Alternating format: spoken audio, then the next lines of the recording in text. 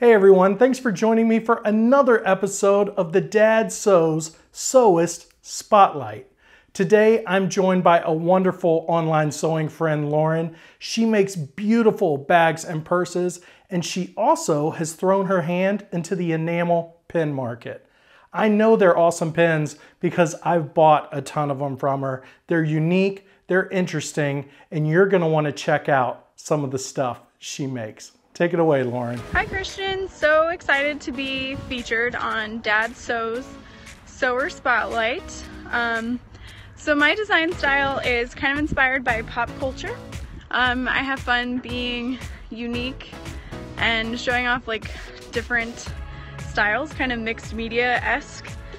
I love sewing handbags and accessories.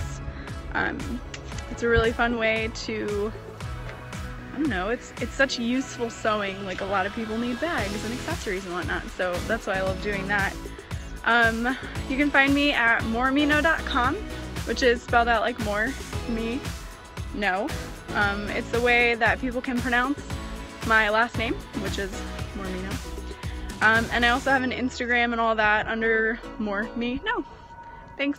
Well, thank you so much for joining us, Lauren. Hey, if you would like to be on the Dad Sews Sewist Spotlight, all you have to do is shoot me a message at dadsews.com or drop by my Facebook page, facebook.com/dadsews. And be sure you click subscribe on YouTube.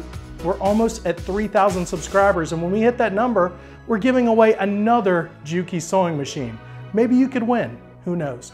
All right, thanks for watching, thanks for clicking a thumbs up, and I will see you with a new video very soon. Dad Sews, this is